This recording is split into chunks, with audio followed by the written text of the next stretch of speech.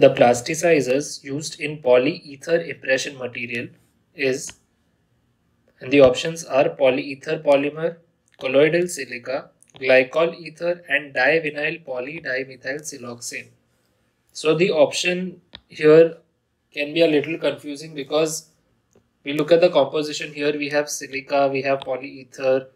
Okay, so we have similar kind of materials here and glycol ether.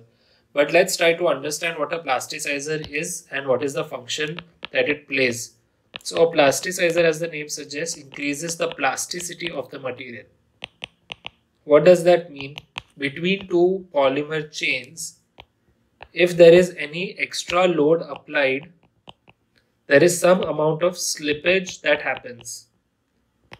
Now this slipping action is reduced by plasticizer.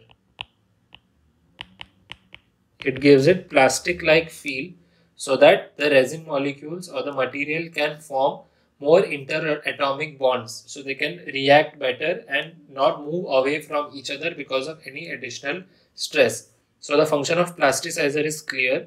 Now which material acts as a plasticizer in polyether? So if you look here, there is glycol ether or phthalate, both in the accelerator paste and the base paste, which acts as a plasticizer. Now plasticizers can be usually of two types.